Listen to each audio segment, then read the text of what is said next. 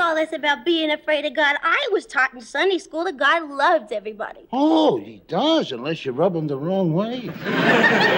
You do that, he sends down plagues at you, like he done with them ancient Egyptian kings, the Varios. God has got one hell of a temper. He could hit you with an earthquake or one of them famous floods. Yeah, that flood wiped out a lot of innocent people. And what about all those poor animals that were drowned? Hey, but not the fish.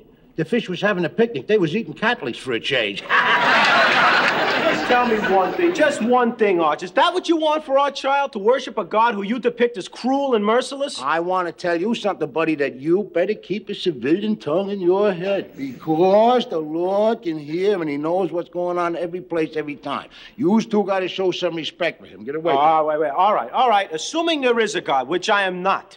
Assuming there is. You say he is everywhere. Yes. And he knows everything. Yes. Well, then he would know what was in my heart. He knows you don't believe in him. No, but if I did believe in him, Archie, I believe in him because he's a loving and forgiving God. He won't forgive you for being an atheist, buddy. He would forgive me anything. He wouldn't forgive you for showing him disrespect? Sure he would. Ah, to you. He'd even forgive me for doing that. What, for going to me? No, for going to him.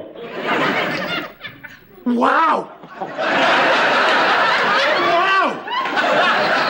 You better find a tailor who can measure you for a lightning rod, buddy. You know what you just said here? He said it, Lord, not me. Did you hear this?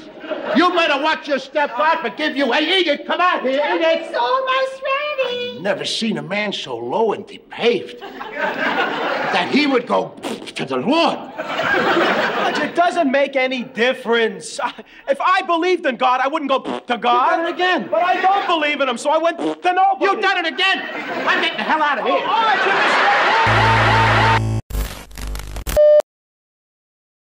When Adam and Eve was in the Garden of Eden, they must have shook that thing. Well, the leaves started falling, the snake started crawling. He must have give her a diamond ring. Adam said to Eve, you just won't wait till I get out of this garden gate. When Adam and Eve was in the Garden of Eden,